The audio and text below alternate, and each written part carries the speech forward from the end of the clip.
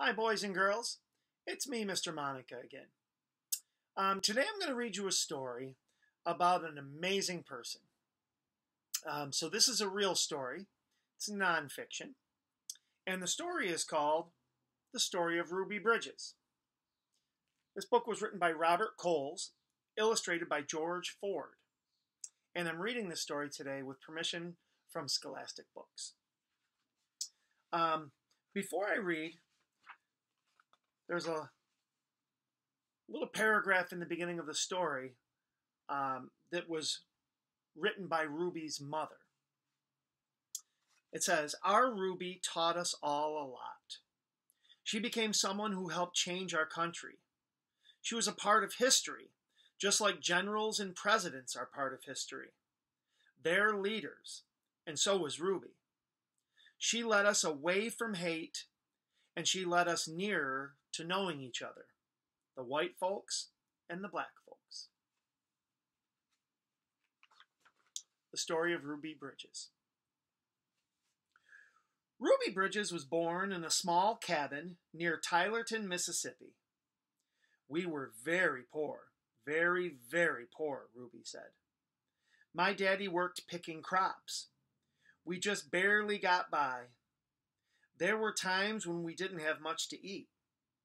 The people who owned the land were bringing in machines to pick the crops, so my daddy lost his job, and that's when we had to move.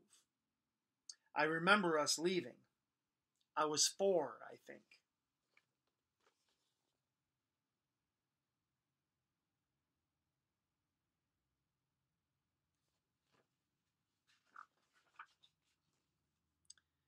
In 1957, that was 11 years before Mr. Monica was born. So, a long time ago, but not that long ago. In 1957, the family moved to New Orleans. Ruby's father became a janitor. Her mother took care of the children during the day. After they were tucked in bed, Ruby's mother went to work scrubbing floors in a bank. Every Sunday, the family went to church. "We wanted our children to be near God's Spirit," Ruby's mother said. "We wanted them to start feeling close to Him from the very start."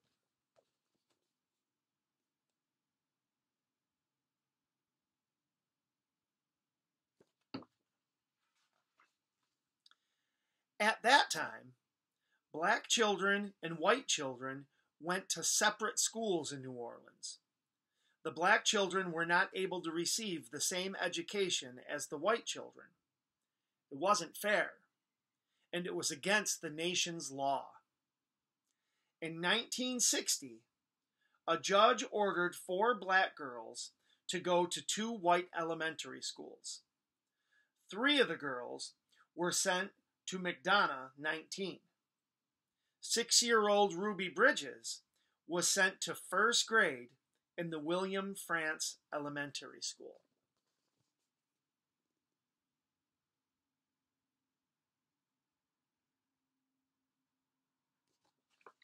So when Ruby was told to go to this school, she was in the same grade that all of my boys and girls are in, first grade.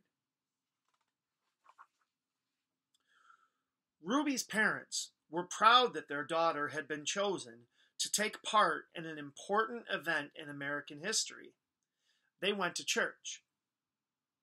"We sat there and prayed to God," Ruby's mother said, "that we'd all be strong and we'd have courage and we'd get through any trouble.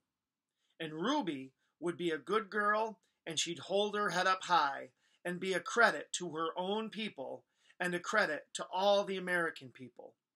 We prayed long and we prayed hard."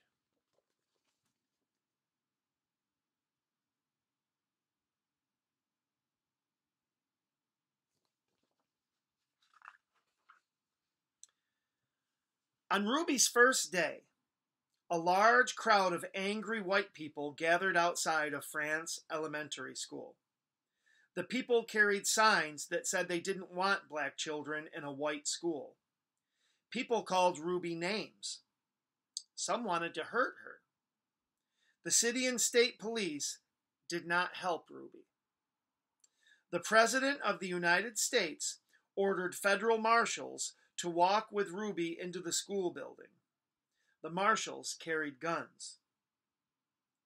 Boys and girls, I want you to remember how nervous a lot of you are when you first walked into the room to see me this year.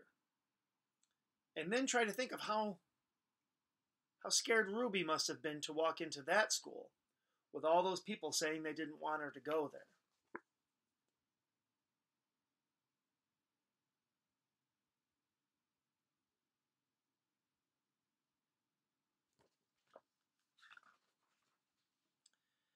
Every day, for weeks that turned into months, Ruby experienced that kind of school day. She walked to the France school surrounded by marshals, wearing a clean dress and a bow in her hair and carrying her lunch pail. Ruby walked slowly for the first few blocks. As Ruby approached the school, she saw a crowd of people marching up and down the street. Men and women and children shouted at her. They pushed toward her. The marshals kept them from Ruby by threatening to arrest them. Ruby would hurry through the crowd and not say a word.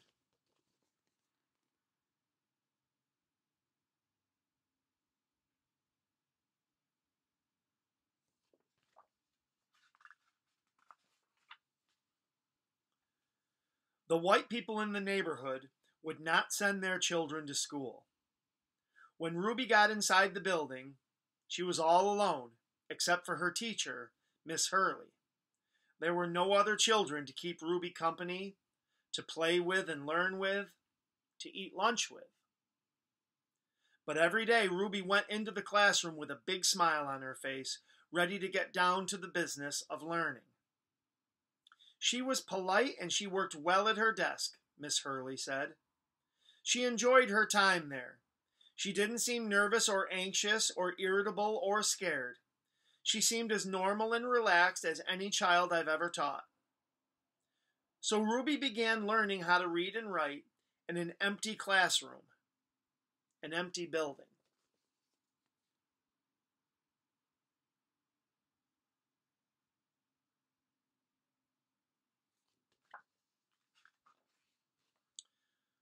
Sometimes I'd look at her and wonder how she did it, said Miss Hurley.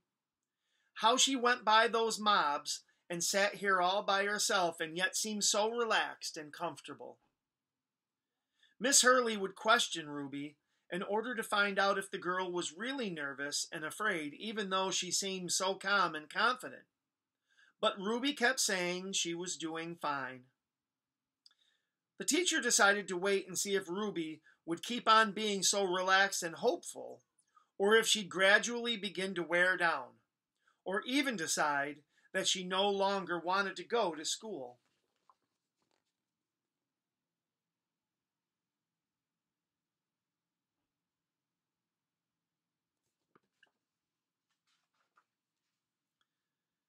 Then one morning, something happened. Miss Hurley stood by a window in her classroom, as she usually did, watching Ruby walk toward the school. Suddenly, Ruby stopped, right in front of the mob of howling and screaming people. She stood there facing all those men and women. She seemed to be talking to them.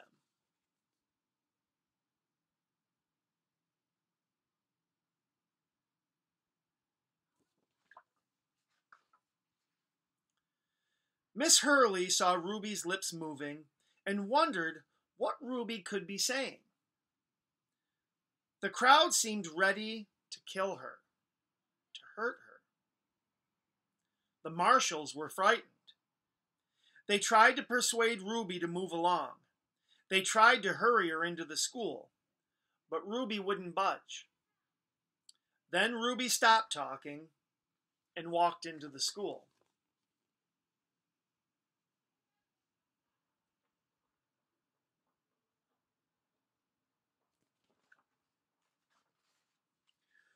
When she went into the classroom, Miss Hurley asked her what had happened. Miss Hurley told Ruby that she'd been watching and that she was surprised when Ruby stopped and talked with the people in the mob. Ruby became irritated. It means she became bothered. "I didn't stop and talk with them," she said. "Ruby, I saw you talking," Miss Hurley said. "I saw your lips moving." "I wasn't talking," said Ruby. "I was praying. I was praying for them." Every morning, Ruby had stopped a few blocks away from school to say a prayer for the people who hated her. This morning, she forgot until she was already in the middle of the angry mob.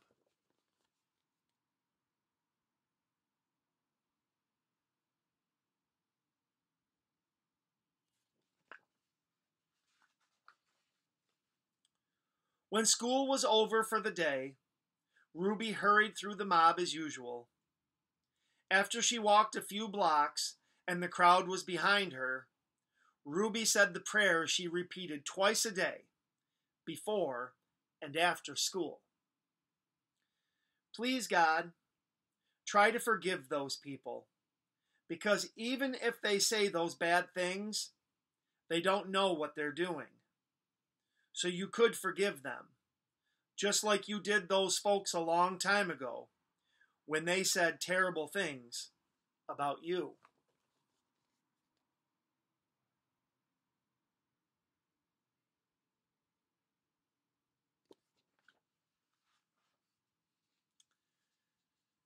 That's the end of the story, boys and girls.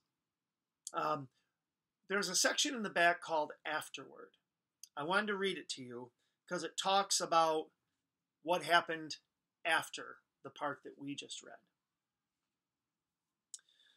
Later that year, 2 white boys joined Ruby at the France Elementary School. Their parents were tired of seeing the boys get into mischief around the house when they could have been in school and learning. The mob became very angry when the first white boys went back to school, but those boys were soon joined by other children.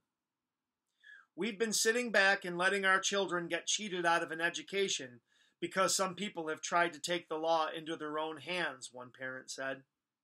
"It's time for us to fight for the side of the law and for our children's right to go to a school and get their education." They all did get their education.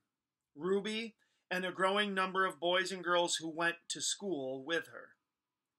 By the time Ruby was in the 2nd grade, the mobs had given up their struggle to scare Ruby and defeat the federal judge's order that New Orleans schools be desegregated so that children of all races might be in the same classroom. Year after year, Ruby went to the France school. She graduated from it, then went on to graduate from high school. Ruby Bridges is married to a building contractor and has 4 sons who attend school within the New Orleans public school system. Now, a successful businesswoman, she has created the Ruby Bridges Educational Foundation for the purpose of increasing parental involvement in schools. For further information about the foundation, write to the following address: the Ruby Bridges Educational Foundation, P.O. Box 870248, New Orleans, Louisiana 70187. Boys and girls, I'm so happy and so proud of the brave boys, girls, men, and women who, throughout the years that this country has been in existence, have fought for what is right and that allow us to share the wonderful classroom that we share today in the United States of America.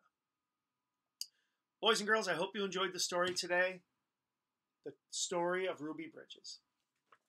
I'll see you soon.